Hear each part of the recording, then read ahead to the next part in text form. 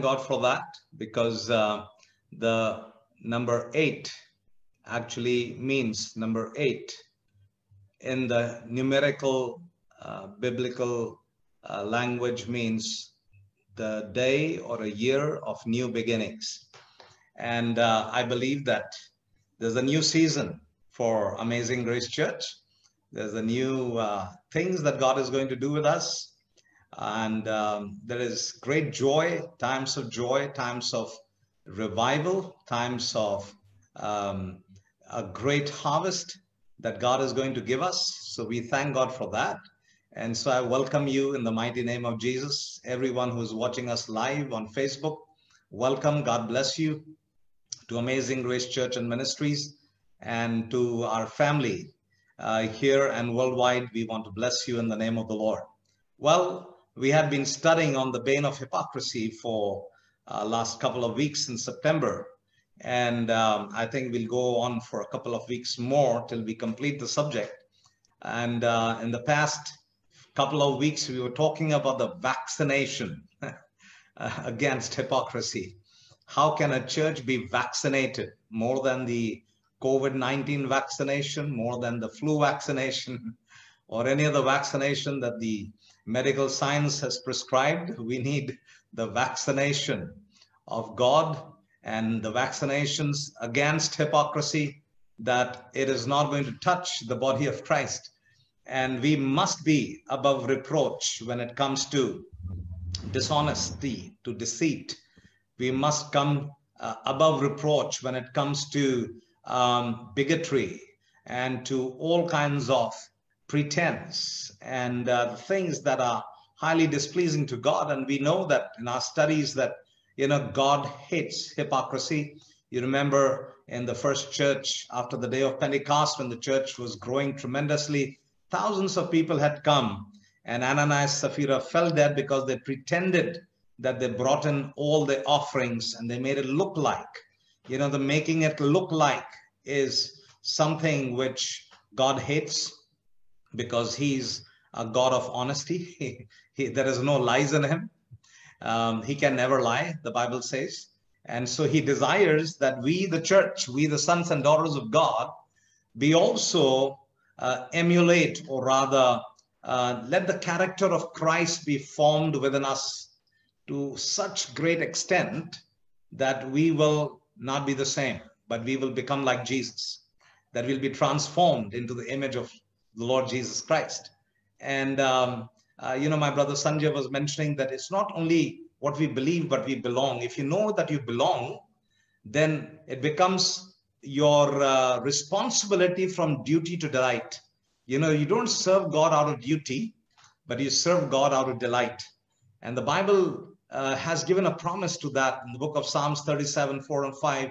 Delight in the Lord also, and he will grant you the desires of your heart. So I believe when you delightfully serve God, when you delightfully worship God, when you willingly give, when you willingly labor in the house of God, that brings pleasure to the heart of God.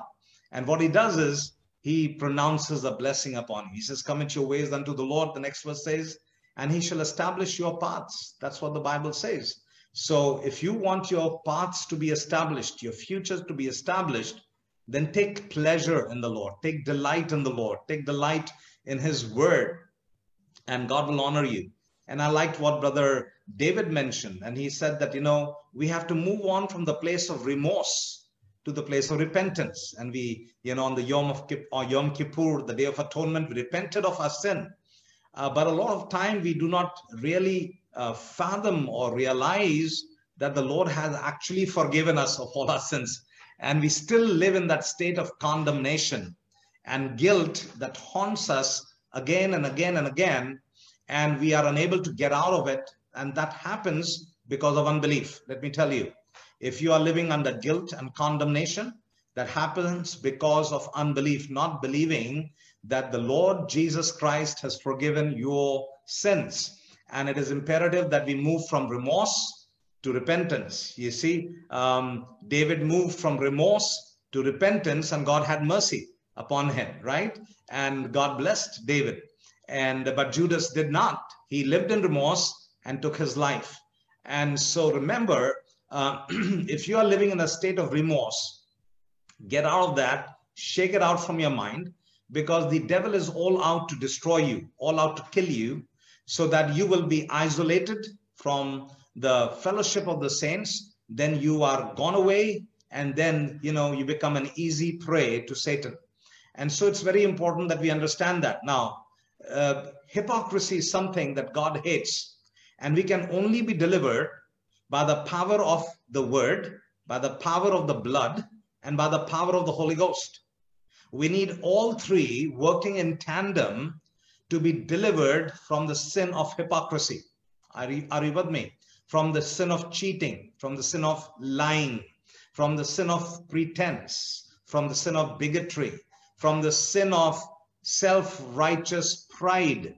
And those are the places that you and I are called to shake it off, and we are called to do something that the Lord desires us to be in that place and position, that we can overcome that and walk in holiness unto the Lord. Now, you see, when you accepted the Lord Jesus Christ and you were water baptized and the Holy Spirit filled, the Lord removed everything old that was in you, and he gave you a brand new. He made you brand new in him. And if you can have that belonging and that identity that I'm brand new in Jesus Christ, then the things of the old, the things of the flesh, the things of the world, the things of evil and demonic things will not persuade us or operate through us. Why? Because we have done due diligence in mortifying the works of our flesh. That means in putting to death the work of our flesh. We cooperate with God and crucify ourselves with Jesus. Allow the Spirit of God to say, Lord, take my life, and I want to surrender to you, and I want to nail it on the cross of Calvary. That's what Jesus has done. But every day we must mortify our flesh, the Bible records in the book of Romans. And so it's imperative that we live by that. So we have studied about a couple of 4 vaccinations. Number 1 is choose to be holy. Number 2 is abide in Jesus Christ always. Number 3 is what? Ask God to fill your heart with love. Very, very important. 4th, we studied was renounce the hidden things of dishonesty. Praise the Lord. Now, 5th, today I'm going to talk to you about is very, very important. Beware of seducing spirits. Beware of seducing spirits. Now, that's very, very important aspect that I'm going to talk to you about. But before I talk about seducing spirits, let me just throw in on something of integrity, because in our last week word we were focused on integrity. And in the book of Psalms chapter 41 is a very beautiful psalm when David was going through a harrowing experience personally, because probably his son Absalom was dead. He was afflicted in his body. He was suffering with disease. And then we find in the book of Psalms, you can read it at home, complete chapters are very few, only few verses, 13 verses are there. But he says something. I said, Lord, be merciful unto me, heal my soul, for I have sinned against you. What is he saying? He's not saying heal my spirit, because his spirit was already regenerated. He did not say heal my body, but he's saying, Lord, heal my soul, heal my mind. That's his prayer that he is making unto the Lord. For I have sinned against you. Why he was saying that? Because when David was in distress, when he was in despair, when he was sorrowing for the loss of his son, and when he was afflicted with all forms of enemies all around him, he was talking about this prayer to the Lord. Lord, have mercy upon me. Forgive me of my sin that I have imagined and thought in my mind. Remember, every negative thinking, every evil thinking, every sinful thinking, he said, Lord, for I have sinned against you. So he was saying, Lord, in my thoughts, I have grieved your Holy Spirit. In my processing of the thoughts, I have not honored you, God. and therefore I pray that you will forgive me. You know why? Because he could understand what Prophet Isaiah had written.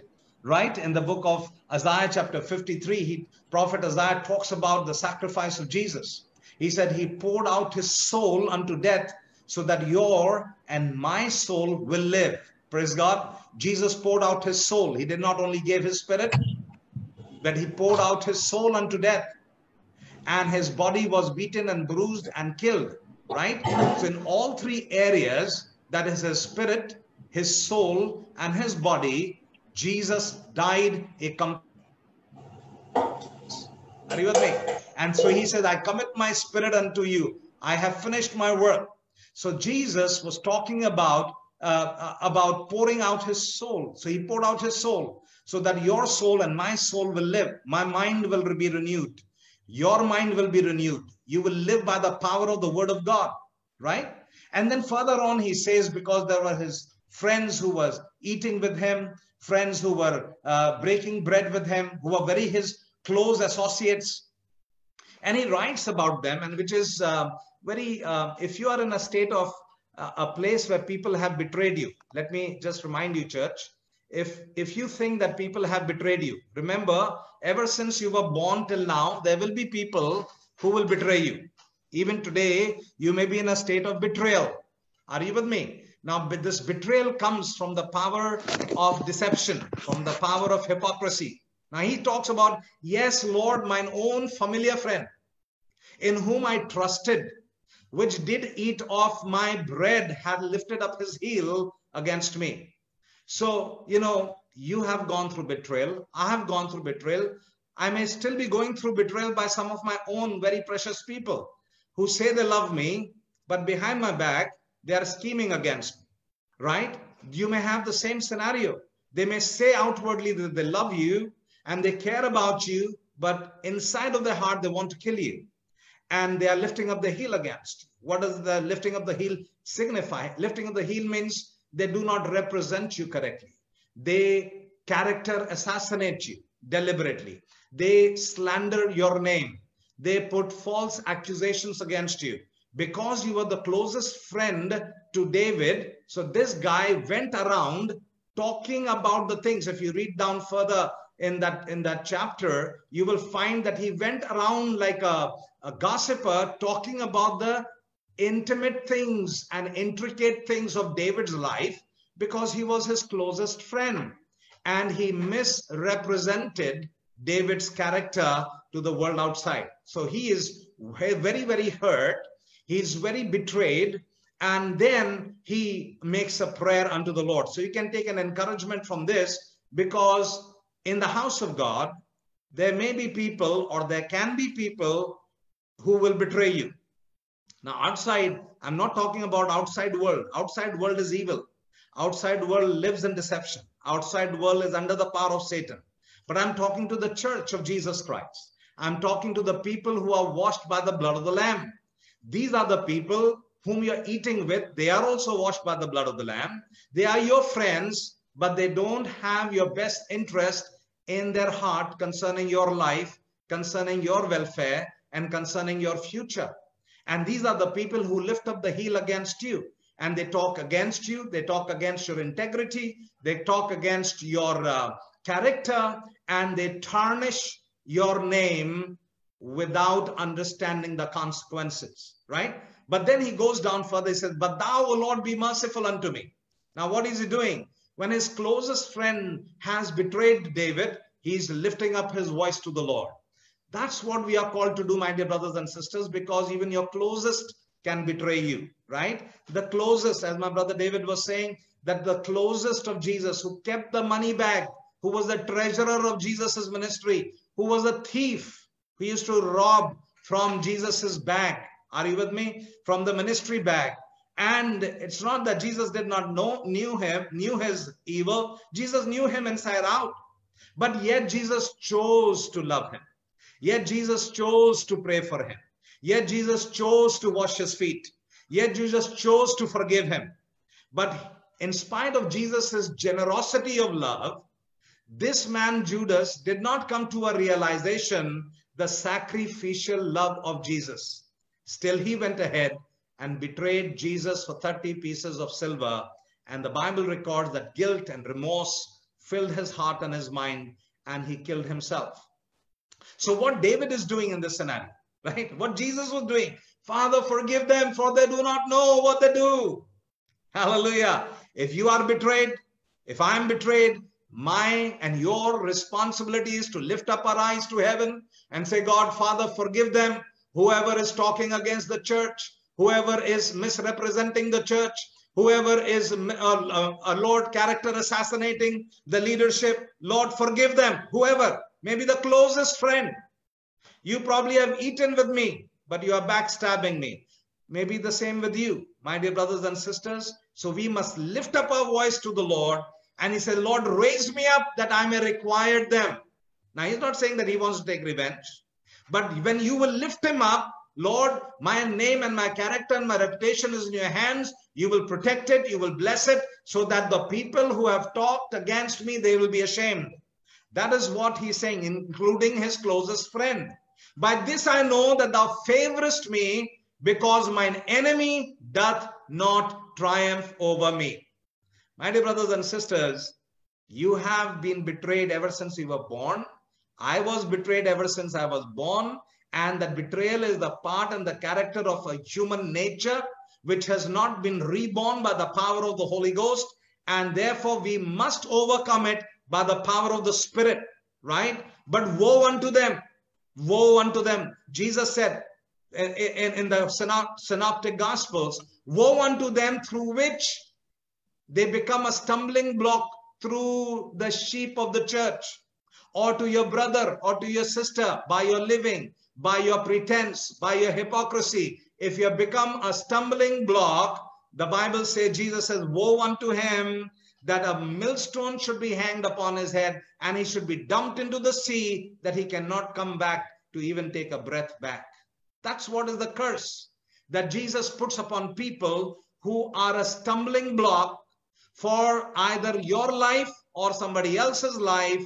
And there's a woe, a curse pronounced by Jesus. Now you say, hey, Pastor, you know, the curses were in the Old Testament. Sir, the curses are also in the New Testament.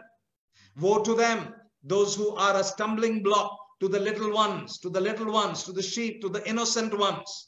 My dear brothers and sisters, we cannot play God. We cannot play church in the house of God. We must be the church. We must believe and we must belong, because otherwise the wrath of God comes upon us. So there we find there, he said, Lord, give me favor, because mine enemy doth not triumph over me. And as for me, he says, very beautiful verse, as for me, thou upholdest me in mine integrity. See that 12th verse. Thou upholdest me in mine integrity, and settest me before thy face forever. He says, because of my integrity, O Lord, I have an audience in the presence of the Father. Hallelujah. My dear brothers and sisters, when you are a man without guile, you're a man without hypocrisy, you're a man without sin, you're a man without lying and cheating and slander and accusation, you will have an audience with the King of Kings and the Lord of Lords. You will never be bereft of the presence of God. You know why? You will never be dry. You will not be sodden. You will not be lazy. You will not be dried out tree. You will be evergreen, always producing fruit in the kingdom of God. Hallelujah. And so, my dear brothers and sisters, that's what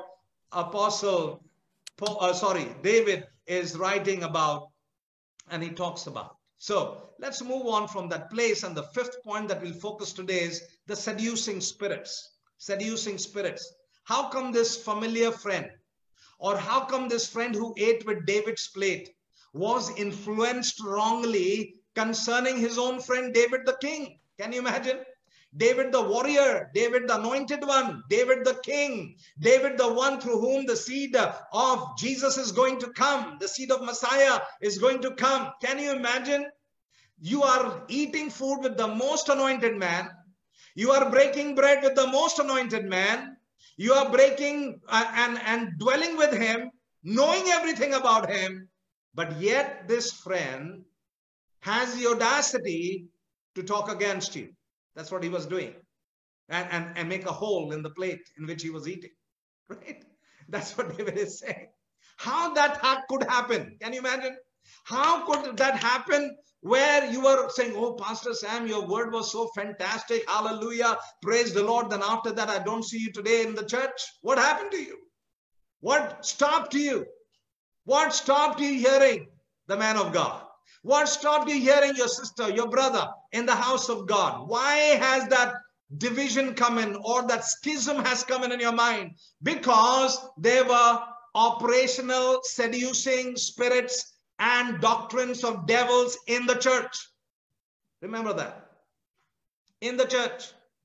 When Paul was writing to the people, right? So he was talking about the seducing spirits. And my dear brothers and sisters, you and I must understand that Paul was interested that the church will grow in the knowledge of the will and understanding of God. And he was constantly dealing with heresy, constantly dealing with false teachers, prophets, divisions in the church.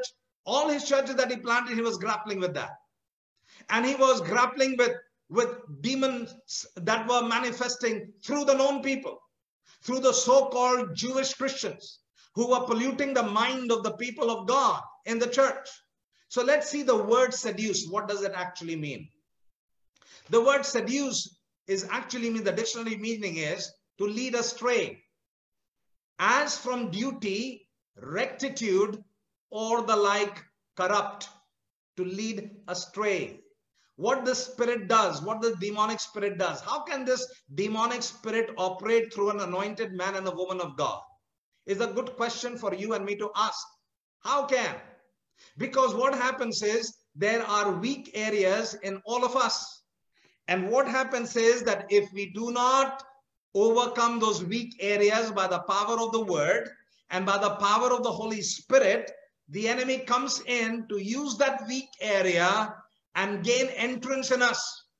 So what happens is we are anointed, we are born again, we are water baptized, but now the pollution has started because there is an influence of a demon in your psyche, in your mind. He talks negative. You swallow the negative. He speaks, he causes you to imagine negative. You swallow the negative.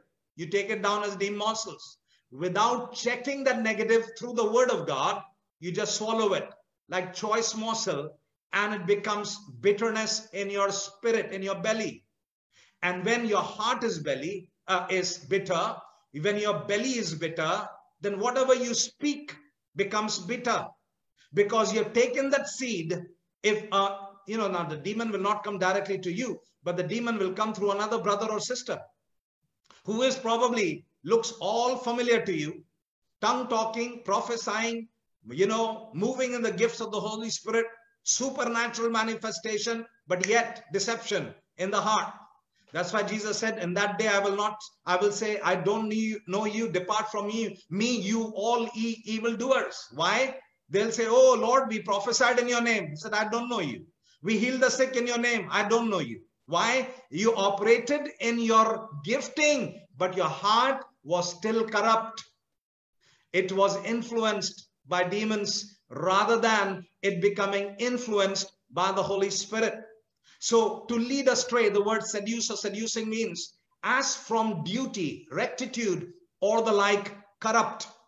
To lead or draw away from principles, faith, or allegiance. Allegiance. Come on. You say, oh, Pastor, people will come and go. No. When God brings you, he plants you in the body of Christ. We are the members of one another. Members. You cannot cut yourself and think you'll be all healed and the body will not have pain. If a small member of the body is cut, what happens is the whole body feels pain. My dear brothers and sisters, so this church is not a worldly organization that people can come recruited and then they can go and leave, their services terminated and they leave. No, sir. When God plants you into a body, when you find your place in your body, you cannot just think that you'll cut yourself, right? Are you with me? If you're sinning, if your hand sins, then literally you cut it out. Don't enter into heaven with a sinning hand. That's what Jesus was saying. But if you speak spiritually, Jesus is saying you are part of the body. You may be the eyes, you may be the nose, you may be the mouth, you may be the ears, you may be the hands, you may be the feet. Now you are part of the body. Jesus is the head of the church. So you are a living organism. You are not a living organization. So get that over, that organization from your mind. My dear brothers and sisters, yes, everything must be done in divine order in the house of God. Therefore, there are rules and regulations, and therefore there are the understanding of how we operate. We have the Bible as a manual to operate. We don't cross that, but we are part of one another. We cannot cut ourselves and say, oh, my season has changed, I'm going. No, sir, that's a falsehood. That's a falsity and something that God has not called you to.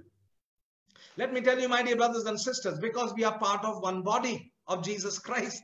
If you cannot love your brother whom you have seen, and if you cannot love your sister whom you interact with and probably eat bread with, how can you love God whom you have not seen?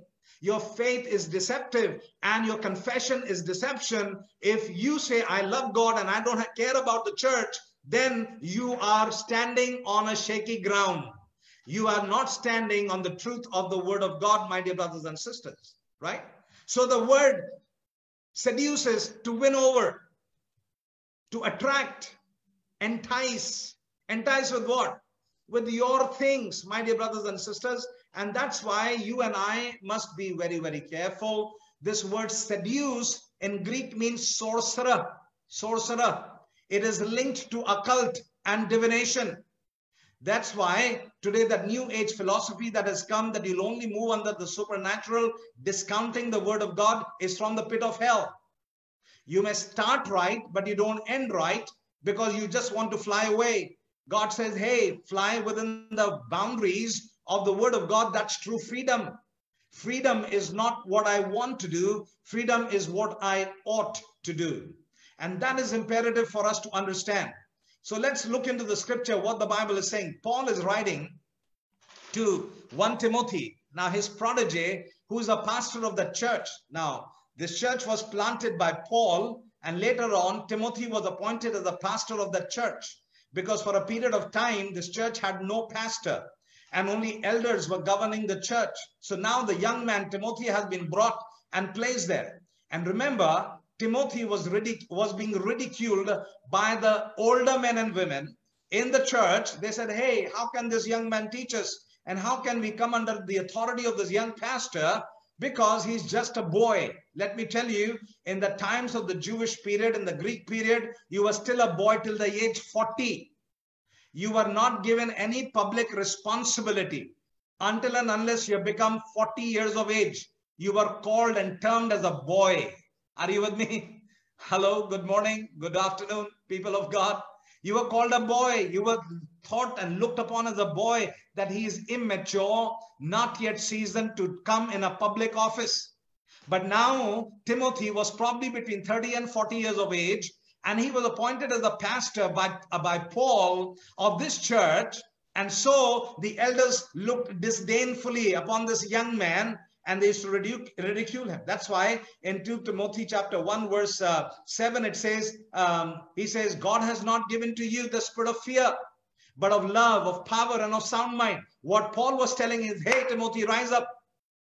Understand your calling. Understand your anointing. Understand in what position you have been placed. It's a position of public office. No man is positioned in that place at that age below 40 in the times of the Hebrews and the Greek, because that man was only a boy in the Greek terminology. My dear brothers and sisters, so that man was being encouraged and was being blessed and was being mentored and coached by Apostle Paul, who was his father in faith, and so he was blessing him. So he says in 1 Timothy chapter 4 verses 1 to 2, now the Holy Spirit speaketh expressly, that in the latter times some shall depart from the faith. It is not talking to the world outside. The people outside the church are already in the world. Satan is their master. He's not talking about that. He's talking about in the church. Now the Holy Spirit speaketh expressly that in the latter times, these times, some shall depart from the faith, giving heed to seducing spirits and doctrines of devils that comes from, I'm adding that, paraphrasing it, from familiar friends. The friends that you eat with, friends you go on a picnic with, friends you have been praying with, those seducing spirits operate through them, and they speak into you what? They speak lies and hypocrisy. They speak lies. They partner with their father, the devil, because he is the father of lies. They are not partnering with God. They are not verifying the scripture. They are not verifying the character of David. They are not verifying the life of David. They are not standing for the truth of what David stands for. They are not protecting David's anointing. What they are doing is deliberately speak lies in hypocrisy with a mask. They eat with you. They say, oh, the food was very lovely. Afterwards, they say, you know, the salt was missing in that biryani. You know, but why did you say that biryani was very tasty? That's hypocrisy. If you can't appreciate genuinely from the heart, don't. Stay silent. But just don't blabber because you want to look good in the eyes of the person who fed you a good meal. My dear brothers and sisters, speaking lies and hypocrisy, having their conscience seared with a hot iron. Now remember that searing doesn't happen once. If you're seared once, you will immediately retract and say, oh my God, I'm hurting. I've been seared by a hot iron. But this iron is little warm, then it becomes a little warmer, then becomes a little more hotter, and that little by little by little by little influence of the demonic spirits and the doctrines of devils and the gossips and the lies and the slander, it does what? It sears your conscience. Now you become like the devil himself. You are a child of God. You are still talking in tongues. You are still moving in the gifting. You are still preaching and teaching the word of God. You are doing all that you can do in your capacity to look good in the eyes of the people. But your conscience has been seared because you have not been able to change that leopard spot from your character. And that's one challenge that the church of Jesus Christ was facing. Right? Let's go to the book of Philippians, chapter 3, verses 2, verses 18 and verses 19. Philippians, chapter 3. All right? Paul is writing the same thing he was grappling there. Of false teachers. Beware of dogs. Can you imagine? He's writing to the church at Philippi, beware of dogs. Dogs were in the church. What are dogs? Oh, they'll eat and they'll vomit and they'll eat the vomit. That's a dogs. And that's what he's saying. Beware of dogs who are inside you, in the church, in your family, amongst your people whom you interact with. Okay, now these are Paul's words. These are the Holy Spirit words. Don't get angry with me that you may think I'm calling you a dog. Please, I'm not calling you a dog. You are lovely, lovely sheep of the Lord Jesus Christ. But don't become a wolf in a sheep's clothing. My dear brothers and sisters, so it says beware of dogs. They repent and they keep eating back the vomit. Then again they'll repent, then again they'll eat back. The character never changes. A dog remains a dog. That's what he's saying. Beware of dogs. Beware of evil workers. Evil workers in the church. Beware of the concision. Why is saying beware of the concision? Because there were Jewish believers in the Philippi church that were insisting that all the Gentiles must be circumcised of the foreskin. That they should live by the law of circumcision and the laws of Moses. They did not understand that in the Old Testament, in the Torah, the law of the circumcision was the circumcision of the heart, as mentioned in Jeremiah and Ezekiel. And they did not understand the scriptures, so they were insisting in the church at Philippi, to the Philippian church, that, so he's warning them of three people, three categories: dogs, evil workers, concision. They are born again Jewish believers. They are Holy Spirit Jewish believers. They are probably moving in the gifting of the Holy Spirit. But at the same time, they bring in seductive, seducive doctrine that is unethical, unbiblical, and the church swallows it. If you have swallowed a wrong doctrine and a wrong teaching, Please be careful, my dear brothers and sisters. It may have come to you from a very anointed person or persons, brothers or sisters, maybe leaders and maybe pastors, and probably you have got it wrong and you have not been like the Bereans from the book of Acts who could verify the teaching and the preaching of Peter and Paul. It is a responsibility in these end time days that we will become the men and the women of the word, so the dogs and the evil workers and the people of the concession will not take us away. And he says further down in verse 18, for many walk, of whom I have told you often, and now tell you even weeping, that they are the enemies of the cross of Christ. People living with you, people eating with you are probably enemies of the cross of Christ. Therefore, we must repent. Don't live in a place of remorse. You must repent. We must repent as a church. Otherwise, we will not be able to progress. Israel could not progress further because of one man's sin. He was Achan, who stole some covetous things from the camp of the enemies and hid it in the ground. Till he was stoned to death, Israel did not prosper. My dear brothers and sisters, don't become that Achan, and don't become that Ananias and Sapphira, because of which you will become a stumbling block and a hindrance to the growth and the progress of the church of Jesus Christ, locally and internationally. Verse 19, he says, whose end is destruction, whose God is their belly. Achan's God was their belly, was his belly, my dear brothers and sisters. Whose glory is in their shame, who mind earthly things. So Achan was mindful of earthly things.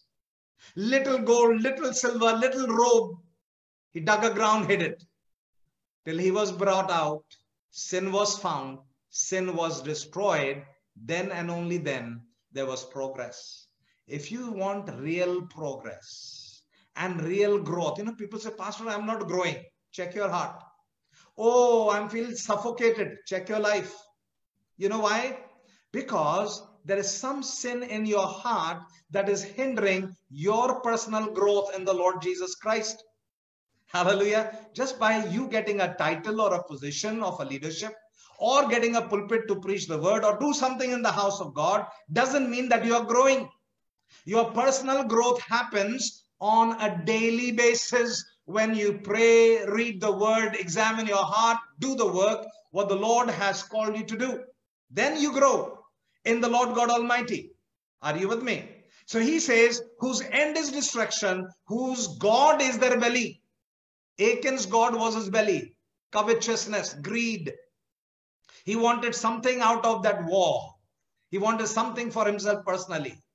Many people today, they want something for them personally in the church. Oh, Pastor, I've been 10 years in the church. I've done nothing in the house of God. And you have neglected me. Maybe I have neglected you, brother, but God has not neglected you. God will see you. He lifts you up. I cannot lift you up. The elders cannot lift you up. Only God lifts you up. Your actual real promotion comes forth from God. So let God lift you up. And I promise you, when God lifts you up, no demon of hell and no power of man can stop your growth and your lifting up.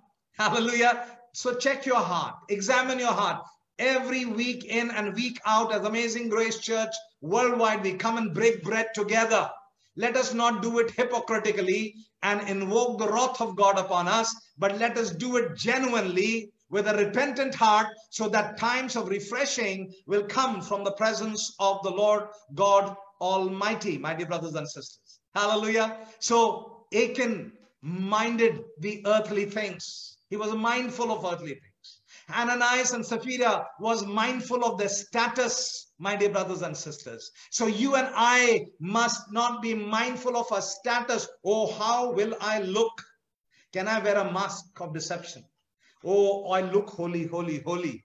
But inside there is knife, and there is pistols, and there is bitterness, and there is vomit that you're emerging and doing, so that it is not bringing blessing into the house of God. Let's go further down in next scripture, book of 2 Timothy, chapter 3, verses 5 and verse 13. Again, Paul is talking about these people. All right. In the book of 2 Timothy chapter 3, if you see from verse 1 onward, it says, perilous times are coming. Dangerous times are coming. And I'm quickly opening that scripture with us right now, that we can understand what Paul is writing to his protege. All right. 2 Timothy chapter 3. He says, this know also, it's not there on the screen, but follow me, that in the last days perilous times shall come. The word perilous means treacherous times, dangerous times will come. For men shall be lovers of their own selves, lovers, covetous, boasters, proud, blasphemers, disobedient to parents, unthankful, unholy, without natural affection, truce breakers. You made a covenant with God. You made a covenant with God's people. You have broken the truce, right? And then he says, false accusers. Falsely they will accuse you. That's what the familiar friend of David was doing against David. Falsely accusing that anointed man of God. Incontinent, never satisfied. Always curious to know more. Are you with? Fierce. Despisers of those that are good. Despisers of those. Of good people. Right? They hang along with their kind of people. So their cliquishness within the house of God. And that's what God hates. Cliquishness. Oh, I like my kind of people. I like that kind of people. I will hang around with only these people. No. You can never think internationally when you're living in your well like a frog. Only can see the four walls of the well. Cannot see outside. No, sir. God has given you a vision. He told to Abraham, look as far as possible. As far as possible, Abraham. Look, that land I want to give you. God wants to give you as far as possible all the continents of the world. But we are still living in a well of despair and discouragement and doubts and slander and accusation, living there only, drinking those same poisonous waters and polluting ourselves and polluting others. What a shame. We must repent. If you have been partners like that, repent. Why? Otherwise, the curse of God and the wrath of God will come upon you. And I'm talking collectively as a body of Christ. Why? Because we don't progress if we are hurting, my dear brothers and sisters. And I've seen in the church of the past, ever since the Lord dropped me in that hypocrisy, that something was happening in the back of mine and of the church. Something was happening from credible people. Character assassination was happening. False representation and false accusations was happening in the body of Christ. I rebuke you in the name of Jesus. Get right with God, repent of your sin, and get restored in the presence of God. Otherwise, there is a great fiery indignation waiting for you. Don't do something that will hurt the bride of Christ, the body of Christ. Don't hurt the body of Christ, because there is too much of persecution from outside. Don't persecute them from within. And so it is very, very important, my dear brothers and sisters, we smell the coffee, roll up our sleeves and mend our ways so that we will live in accordance to God's word. Then it says traitors, verse 4. Traitors, they're traitors. Eating with you, betraying you. Okay, heady, high-minded, lovers of pleasures more than the lovers of God. Having a form of godliness, but denying the power thereof, from such turn away. Having a mask of godliness. They look holy, they talk in tongues, they move in the, operates in the gift of the Spirit, probably hit and miss prophecies. And you say, wow, that sister prophesied for me, sister. Part came to pass, part did not come to pass. That's a false prophet. If part prophecies come to pass and part does not come to pass, he's a false prophet. In the Old Testament, that prophet must be stoned to death. That's what the Bible says. And it's the same in the New Testament as well. The only thing is, because of this new era and new modern age that we are living, we are not stoning them to death. But if you go to Iran or Iran or Saudi Arabia or other places like that, if you have sinned a sin against the monarchy, if you have sinned a sin against the brother, you will be cut, your hand will be cut if you're stolen. Your members will be decapitated or you'll be stoned to death. It still happens. But we have taken the church, the grace of Jesus so lightly and so casually that there is zero, zilch, nada fear of God in our hearts. Right? And we have taken the grace of God so casually. Hyper grace movements. Oh, God still loves you. No, sir, he loves you, but he's angry with you. His wrath is coming upon you. Repent, get right. You are not coming to his presence. He does not give you the audience in his presence because he's angry with you. Yes, you are his son and his daughter, and he anticipates that you will move off from your sinning ways and come back and get restored into that beautiful fellowship and have that signet ring again that you had lost. The ring of authority, the ring of power, the ring to exercise your authority. My dear brothers and sisters, that you are the child of the son and the daughter of the Most High God. So he says, from such turn away, right? Having a form of godliness, but denying the power thereof. They talk godly, they preach godly, they speak godly, they prophesy godly, they look godly, they act godly, but they deny the power of the gospel that has the power to change their hearts and change their minds, my dear brothers and sisters. We must be careful and we must be watchful. In verse 13 it says, but evil men and seducers, sorcerers, seducers. That is why Paul was writing to the church in in Galatia, who has bewitched you? That means who has cast a spell on you. It's not somebody outsider. A heathen is not casting a spell. There is no voodoo, there is no magic that can come from outside. But people from within are casting a spell. That you will not walk rightly. That you will not be the member of the church. That you will start thinking, you will stay in a state of confusion. Why? Because you have swallowed a deceptive and the doctrines of the demons from within. You have swallowed it because it was very tasty to you.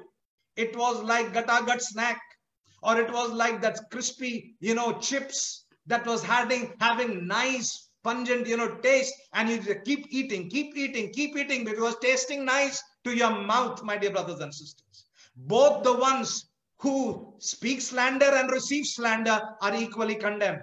My dear brothers and sisters, therefore, we must be very watchful in these end times. But evil men and seducers shall wax worse and worse, deceiving.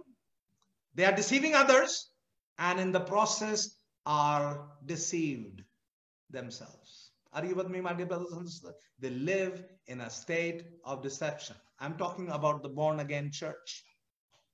And that's the status of the church worldwide today. People are being deceived and they live in deception by their own people because they wanted to move in the supernatural without having a firm foundation of the word of God. Let's go to Titus chapter 1 verses 15 to 16. Titus chapter 1, 15 to 16. What he's saying, again he talks, you read all these chapters in comprehension, like the whole chapter. It'll give you a full feedback. Because I'm running out of time, I don't have all the time to explain to you. But let's go. Unto the pure, all things are pure. But unto them that are defiled, unto them that are defiled. Now he's talking outside. He's not talking to the heathens. He's talking to the ones in the church who became defiled. They were pure, but now they're defiled. Are you with me? The seed of bitterness has gone and the root has taken place. Now the bitterness is coming out, and instead of being pure and holy, defilement is coming out. Unbelief is coming out. Nothing is pure in their eye. They sit in an environment of doubt and despair.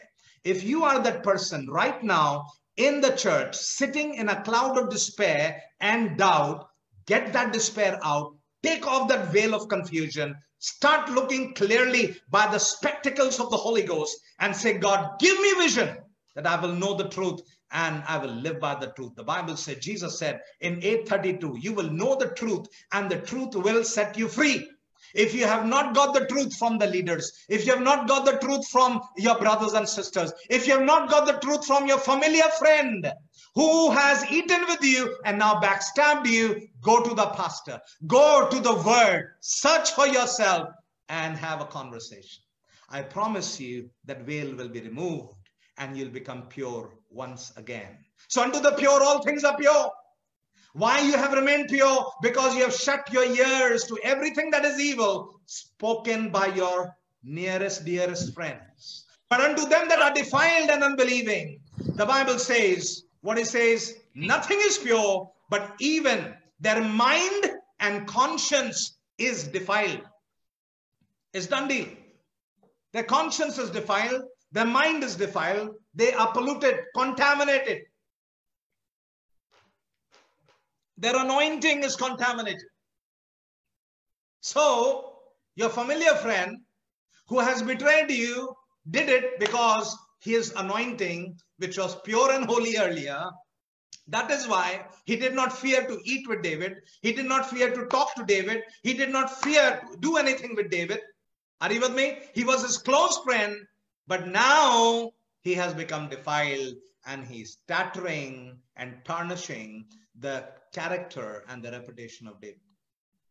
If you go to verse 16, they profess that they know God, but in works they deny him. Your profession of your faith and the working of your faith is like two railway track that takes the train into its destination. Are you with me?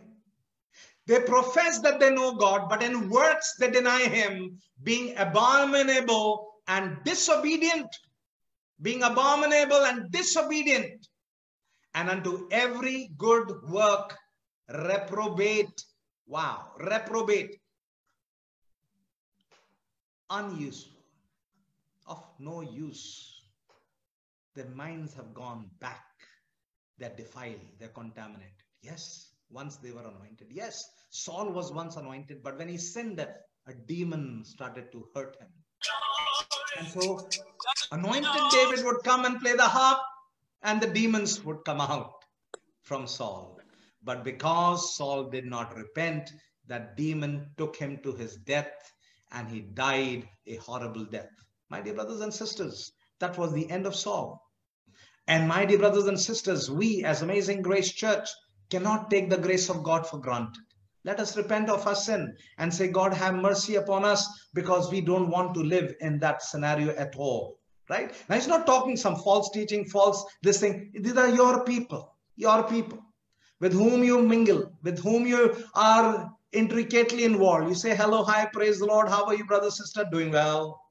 All is well, praise the Lord. Right? These are the praise the Lord speaking ones who are behind the scenes doing harm to you. Let's go to 2 John chapter 1 verse 9.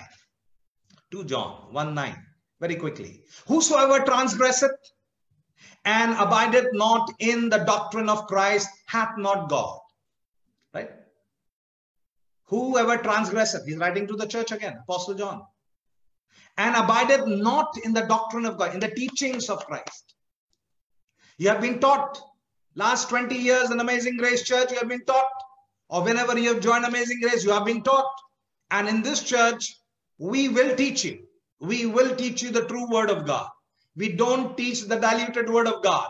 And many people get offended. Many people have left the church. They've gone to look for people who, can give them Lara Lappa stories, fables, mythologies. They are movie shows, Hollywood, dancing, chanting, revolving, want to do something, some action. My dear brothers and sisters, if your foundation is not strong, no action will occur. If your foundation is strong, miracles will automatically happen. Don't run after the supernatural, run after God. Run after the word of God. Run after the character of God and the will of God. And I promise you, you will never be the same. You will be transformed. Let's go quickly. What it says? Hath not God, he that abideth in the doctrine of Christ, he hath both the Father and the Son. What is the doctrine of Christ? Oh man, doctrine of Christ. If I have to ask you, what is the doctrine of resurrection? What is the doctrine of baptism? What is the doctrine of Christ? Will you be able to tell me? If you can, praise the Lord, then live by it. Hallelujah. Then you will have both the Father and the Son. They will come and dine. Come and dine, the Master's calling. Come and dine. You'll come and dine. God will come and dine with you. Why? Because you're holy. You will eat with the anointed one. Hallelujah. Talk with the anointed one. The anointed Messiah will come and he will dine with you. He will give you an audience to you. Personal audience, private audience, public audience. He will certify your life and your ministry. So the question is very quickly, how are we going to keep ourselves from such men and women who are in the church? Very dangerous, right? Very sorry to know that they are in the church. But how do we deal with those people? What do we have to do? How can we keep ourselves still pure and holy? Because now they were once holy, but now they have turned away from the truth. They were once following the truth, but now they have gone away to fables. Right? Two things I will lay with you from the scriptures. What Paul was mentoring his prodigy, Timothy. Okay? In 1 Timothy chapter 4, 12 to 16. Very quickly. And then we'll pray. Let no man despise thy youth. Because he was a young pastor. He was not 15, 16, 17. He was between 35 and 40 years of age. He was still called a youth. And he was called a boy in Greek terminology. All right. But be thou an example of the believers in word. Examples. Tell your neighbor example. In what? In word, in conversation, in charity, in spirit, in faith, in purity. 5 things. 5 is the number of grace. Very quickly. Say in word. Say in conversation. Say in charity. That is in love. Say in spirit. That means you will have a humble spirit, a teachable spirit. If you see the in spirit, the Greek translation, it is a teachable heart. In spirit, in faith, and in purity. 5 things important for the man of God and the woman of God to maintain his purity in the house of God, which may be polluted, which may have contaminated souls. Are you with me? But today is the day of redemption. Today is the day of salvation. Today is the day of forgiveness. Today is the day of new beginnings. Today is the day of final day of Sukkot. Let's become together with the Lord God Almighty. Let there be joy in the house of God. Why? Okay. Then he says further down, till I come, give attendance to reading. Say reading. To exhortation. Say exhortation. And to doctrine. Say doctrine. 3 things. Till I come. Paul is saying, wait, hold on. Till I come to equip the church further. You will give attendance to reading. That means in your personal life, you will read the word every day. You will study the word every day. You will meditate upon the word every day. You will also memorize the word. To exhortation, you will exhort yourself and exhort one another. And to doctrine. Then he says further down, neglect not the gift that is in thee. Praise the Lord. Neglect not the gift. How? That is upon thee, which was given thee by prophecy, with the laying on of the hands of the presbytery. You are ordained to be a leader. You are blessed. There was words of prophecy given to you. Gifting was imparted to you. Do not neglect it. Operate in it. Practice it. That's what he's saying. Then he says, meditate upon these things. Give thyself wholly to them. Completely. Spirit, soul, mind, body, everything. 100%. You will give yourself into the word. 100%. That means 24/7, your mind will meditate upon the word. 24/7. Yes, you will say, Pastor, I've got a job and I've got business. Yes, sir, I also too have my business. And I also have to run errands. And I am very busy these days. Very, very busy. I was working till late last night. But what I'm trying to tell you is that God wants to bless you, that your spirit man will be agile, alive, speaking in tongues, meditating upon the word, peace of God coming upon your life in the mighty name of Jesus. Remember that. So he's saying that very categorically, meditate upon these things. Give thyself wholly to them, that thy profiting may appear to all. Are you profitable to all the Amazing Grace Church? Is a question. Right? Profitable. Are you profitable? Am I profitable? Now, as a pastor, I don't have an opportunity to be profitable. No, sir, you can. Bring in the fruit of souls. Win them. Bring in the fruit of the Holy Spirit. That's profitability. Your fruit, good fruit. Show it. Let it emerge. Let people eat out of it. And I promise you that you will become a blessing. You'll be fruitful. Are you fruitful? Are you bringing souls into the house of God? Or are you telling them to go out from the church? What are you telling? Are you producing or are you not producing? Or are you thinking wrong because you are defiled and polluted and contaminated in your anointing? And so therefore we must be careful. He's saying you must be profiting may appear to all. You're profiting. Timothy, you're profiting. You're a pastor of the church. All the people in the church should be blessed by you. Same about you. You are the priesthood of God. You are the holy nation of God. The entire church must be blessed by you. Are you a blessing? Think about it. Let's go further down. 16. Take heed unto thyself. And what are you saying? Unto the doctrine. Take heed. Protect yourself. Protect from these tattlers who are trying to seduce your mind. You know, pastor, you know, that ministry, though, you know, the gold dust is falling. Oh, the oil is coming from the Bible. Oh, the angel appeared. Some entity there has come. Now they have talked, you know, the demons show up, they call it an entity. Or they call it a personality. That is what is happening in the occult realm. And the occult has penetrated the church. My dear brothers and sisters, divination has come into the church. They'll tell you your house address, the phone number, where you're living, your wife's name, your children's name, everything they'll tell you. Why? What? Nowhere have, you know, it occurs like that. It may have once in a while, but let me tell you, my dear brothers and sisters, that's not what we are called to do. We are not called to be governed by the supernatural. We are called to be governed by the word of God. So what Paul is telling him, hey, take heed unto yourself and unto the doctrine, protect it, fight for it, contend for it. Jude says, contend for the faith. Continue in them, for in doing this, thou shalt both save thyself and them that hear thee. Wow. My dear brothers and sisters, I want to save myself and I also want to save you because you're hearing me. And I need to see salvation thrive and flourish in your life and corporately as Amazing Grace Church globally, that the name of Jehovah will be glorified. That's one aspect. That's what Paul is telling his son Timothy. Let's go to another scripture and then we'll end. 2 Timothy chapter 2 verses 14 to 19. 2 Timothy chapter 2 verses 14 to 19. You must read these chapters in context because we are all seasoned people. We must study the word of God. He says, of these things put them in remembrance, charging them before the Lord that they strive not about words to no profit. That means do not, but to the subverting of the hearers. I marked that, underline that. What they are doing? Striving about words to no profit. They jangle the words, they'll dangle the words, they'll genealogies, histories, laws, this to be kept, that to be kept, Scientology, okay, all those things. And they are doing what? Subverting the hearers. Or they are slandering and subverting the hearers. They are falsely accusing and subverting the hearers. A familiar friend is subverting the people who held David in good reputation. Are you with me? Then he says in verse 15, study to show thyself approved unto God. Your certificate of approval will come by studying the word of God. If you have not joined LCU, Life Christian University, now is the time to join. My dear brothers and sisters, you will be equipped and you will be blessed.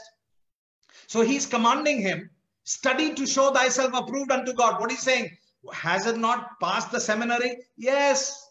He was in the best seminary. Timothy was mentored, coached, taught by Apostle Paul himself. Hallelujah. One-on-one. Can you imagine? One-on-one, the highest price paid. And so he says there, a workman needeth not to be ashamed, rightly dividing the word of truth. You don't skew the word. You don't say, oh, Apostle Paul told Timothy here only, later down, drink a little wine for the stomach's sake. That's a pastor. I'm having beer. I'm having some wine. I go to the pub and I go to the club. I dance a little and I, get a little high also sometimes tipsy-turvy also. Because, Jesus turned the water into wine in the marriage ceremony. No, sir. That's not what he's calling to do. Rightly dividing the word of truth. When you study the word yayin from Genesis down to Revelation of the word wine, the word very categorically says that Jesus was from the sect of the Essenes. He did not touch alcohol at all. Are you with me? So I'm not going there. Please forgive me because I don't want to deviate from the word on hypocrisy. But what I'm saying is little wine. So let's drink. No, don't skew the word and make a doctrine out of it. That's why we have got so many denominations. Why? Because you took what pleased you and created a cult out of it. Please don't create cults in Amazing Grace Church create a living organism of the Lord Jesus Christ that believes from Genesis down to Revelation, lives by the full gospel of Jesus Christ, by the power of the word. Are you with me? So he says, a workman that needeth not to be ashamed, rightly dividing the word of truth, but shun profane and vain babblings. The one vain babblings is taken from the Greek word beblos. Beblos was referred to dung, which was thrown on the street and people trampled over it. So he's saying, shun profane, terrible, dirty words, evil words, negative words. Shun it. Vain babblings, bickerings. The word babblings comes from the Greek word bickering. There's bickering among you. So shun it, reject it, rebuke it. For they will increase unto more ungodliness. When you keep living and your life in an environment of bickering, negativity, you become polluted and you become like them, those who are trying to take you away from the truth of the word of God. Vain babblings, for they will increase unto more ungodliness. What will happen? Ungodliness will increase in the church. He's not talking about outside. He's talking church. Can you imagine? It will increase ungodliness. And when ungodliness is increased, what happens? The wrath of God comes. Are you with me? So before the wrath could hit, we must repent, get right, align ourselves completely to the word of God. Verse 17, and their word will eat as doth a canker. The word canker comes from the Greek word cancer, gangrene. When gangrene comes into your body, the doctors have got no option. There is no cure. You have to cut that organ out. Are you with me? Right? The word will eat as doth a canker, of whom is Hymenaeus and Philetus. He names them. He names and shames them. In Amazing Grace Church, we don't name you and shame you. We know who the betrayers are. We know who talk against our back. We don't do that because we honor you, respect you, love you. Are you with me?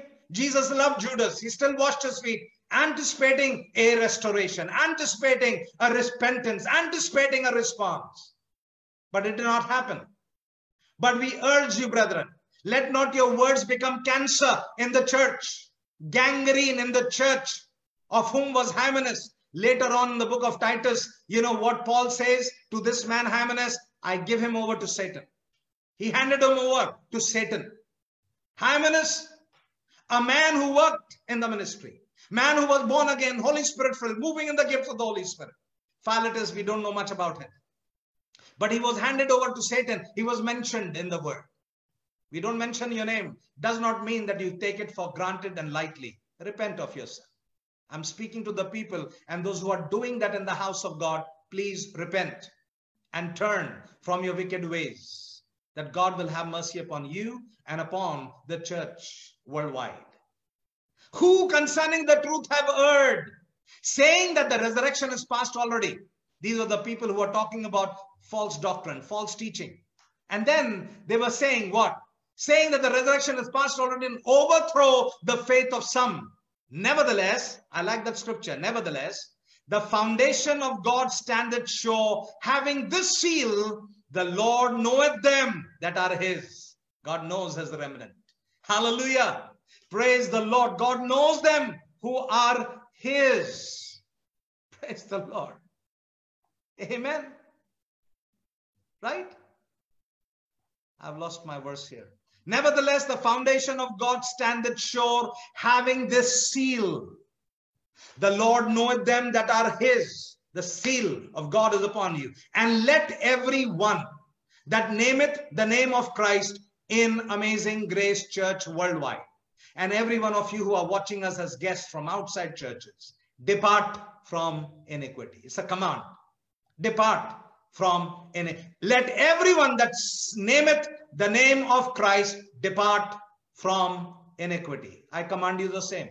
Depart from iniquity, my dear brothers and sisters. Right?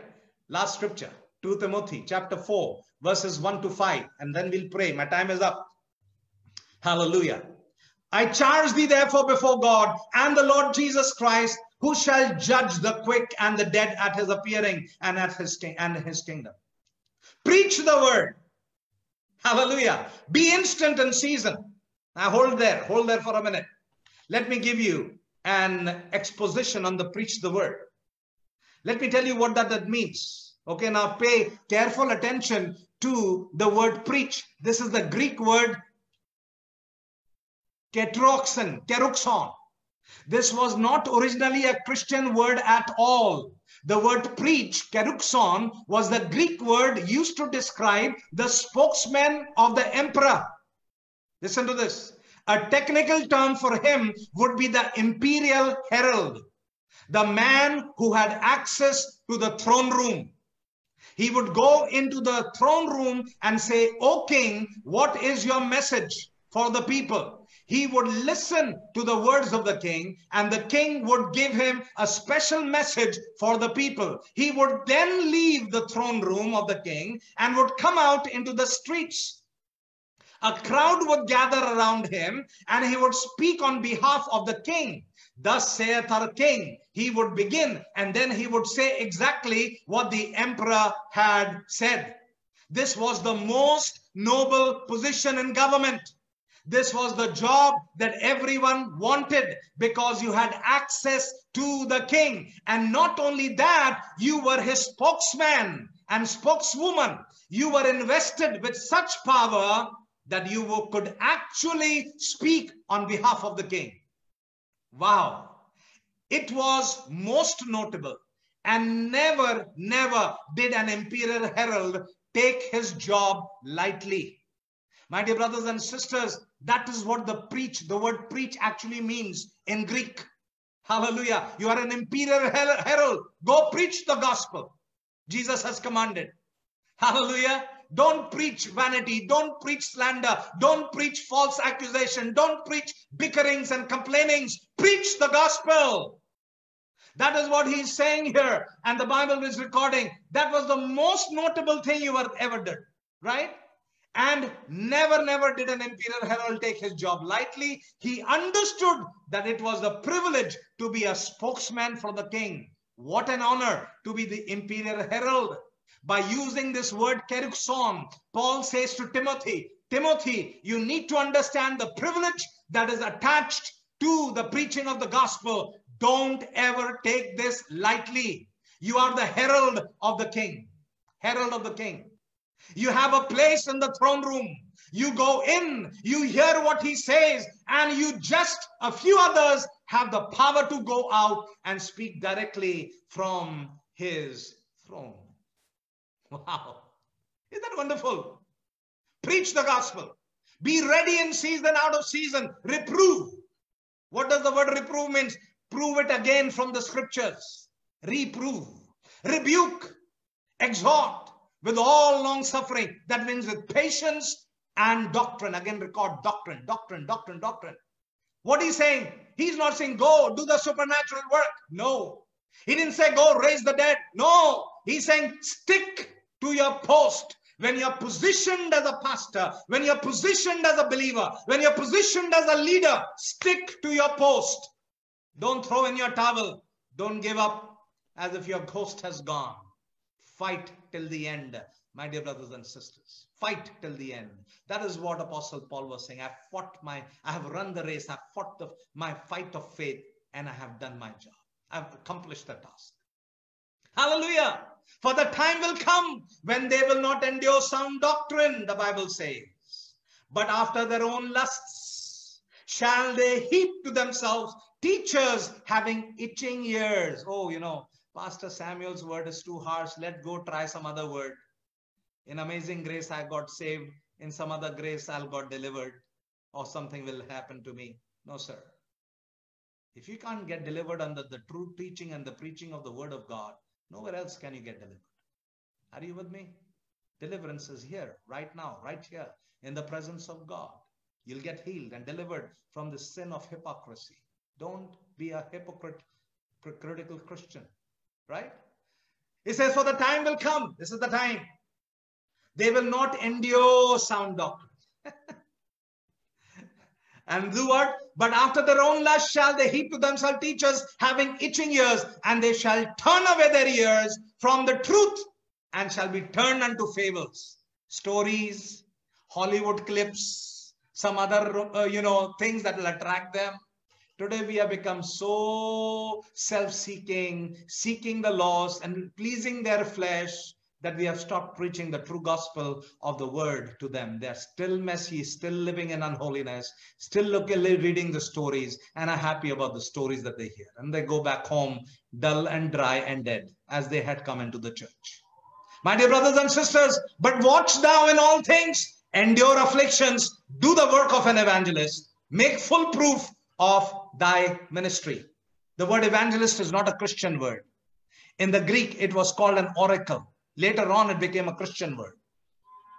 It was called an oracle. Be an oracle of Christ, a mouthpiece of Christ. Make full proof of your ministry. My dear brothers and sisters, let me encourage you today. In the name of Jesus, if I'm bringing this teaching to you, it is because I love you, I care about you. I don't want you to get perished or die in your sin. I desire that you will be holy. I desire that I will save myself and save you who are the hearers of the word of God. I will save myself, as Paul was telling Timothy, save yourself and everyone who hears you will get saved. I pray this afternoon that your life will be saved by the power of the word, by the power of the blood, and by the power of the Spirit. Let me tell you, I love you dearly. I love you dearly. Please don't take it in a wrong fashion, but take it. Don't be remorseful. If you are that person, man or a woman or a child or a youth, who has been in a place of hypocrisy, slander, accusation, repent. Repent. If you're seducing others to do evil, to listen to evil, and you are becoming that seducing spirit, seducing the body of Christ, the innocent one, or the elders, or the leaders, you're seducing them and putting seeds of doubt in them.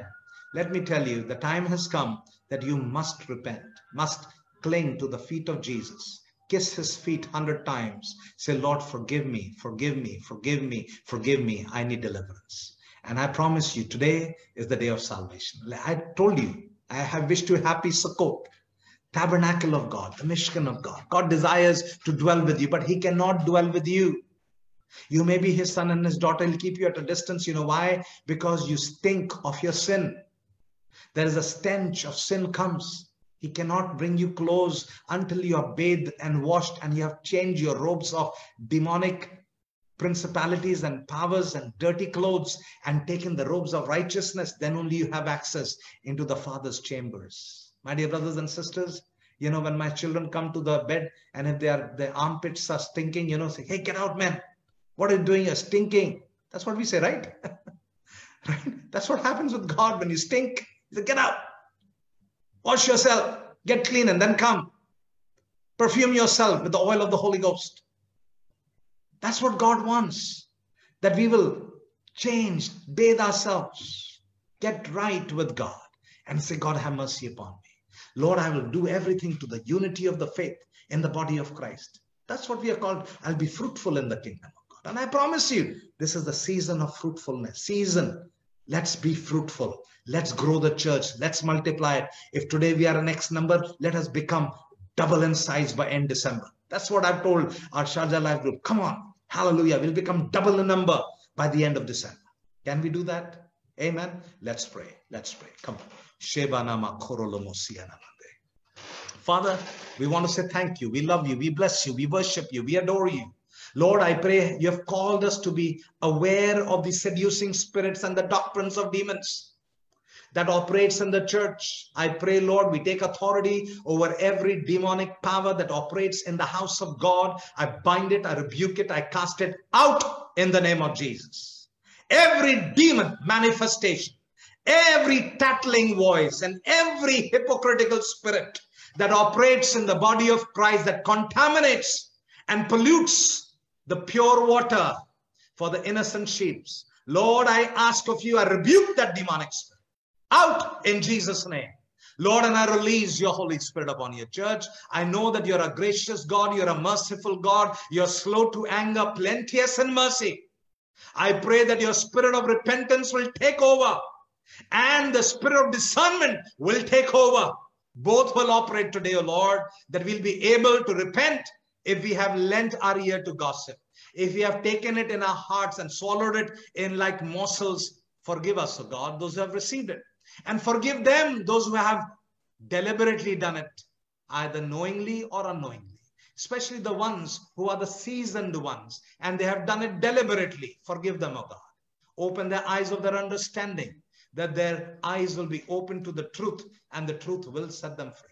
Lord, forgive them, O Master. I forgive them in the name of Jesus, O Father. Lord, as the church leaders and elders, we forgive them in the name of Jesus. But Lord, I pray, have mercy, that there'll be genuine, true repentance, that the name of Yeshua will be glorified. Your church will be cleansed, purified, purged, that in the season of new beginnings, we will see the Mishkan of God, that God will dwell in us, live in us, breathe in us, the fresh breath of the Holy Ghost, the fresh anointing of God, and fresh seasons of fruit bearing, that the name of Yeshua will be glorified. We'll work the work of an evangelist to being the oracle of God. And Lord, will speak the word, preach the word. And Lord, will continue to preach the word, being the imperial herald of the emperor, the Lord of lords and the King of kings, the Lord Jesus Christ. I thank you and I give you the praise, glory, honor, dominion, power, and authority, because it all belongs to you. Everyone, O Lord, of the church members, I cover them under your blood. Everyone who's our guest, I cover them too under your blood. Bless all of us. Silver and gold have I none to give to your people, but as your servant, O Lord, I bless them with the blessings of Abraham.